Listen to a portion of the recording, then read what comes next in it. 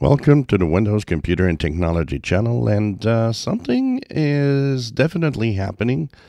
So last year we talked about some Intel CPUs that actually degraded over time, and it was fixed through some firmware updates.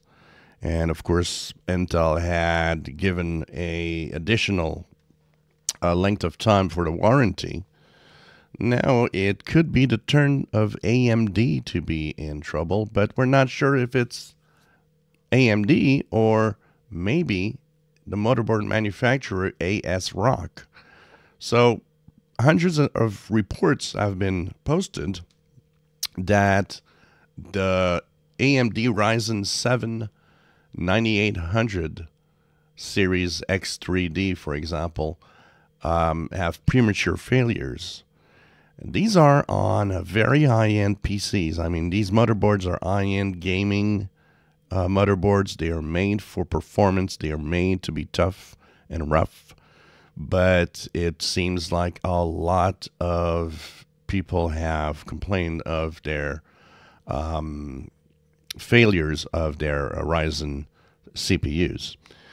Now, ASRock has updated the firmware of their motherboards, saying, well, we've actually updated the firmware to fix the problem. There's still not a lot of reports of, did it actually fix it? Is it a motherboard issue or a CPU issue? Right now, it seems to be mostly on ASRock motherboards. It doesn't seem to happen on other manufacturer motherboards with high-end motherboards, which would tend to let us know that maybe ASRock motherboards are the problem. Maybe the voltages are wrong. Maybe something's wrong in the way it handles the CPU.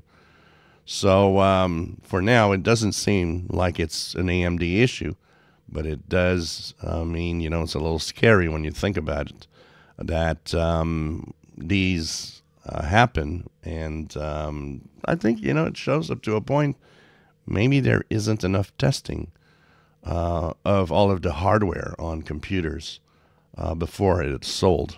So if you have one of those mix, the AMD Ryzen 7 9800 X3D CPUs and an ASRock motherboard, high-end gaming motherboard, if you have issues, let us know in the comments below.